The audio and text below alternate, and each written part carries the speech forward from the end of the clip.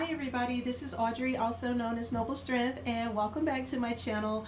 I just wanted to share with you something that I'm currently working on. It's a mural being painted in the children's restroom of a local museum called the Lucy Craft Laney Museum of Black History. So, hi, how are you?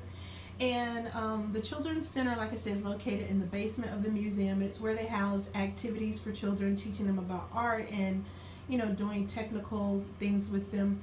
But anyway, this museum is dedicated to Miss Lucy Craft Laney, who's a pioneer in the area of education. She started a lot of African American schools for African Americans here in this area. Some of the first schools for African Americans in Augusta, Georgia. She started the first nursing school for African Americans and the first actual high school and grade school for African Americans here in the area.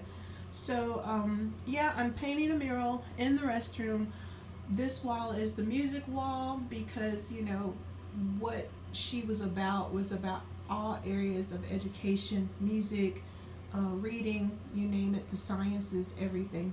So the first picture here is her reading to young children outside, and that is based off of a painting that an artist did, but I've kind of changed it up a little bit. And then this bubble here contains a young girl on the computer, and it just kind of shows her legacy, how she was about education and how back then, of course, they didn't have technology, but now we do, and her legacy is still being carried on right now here.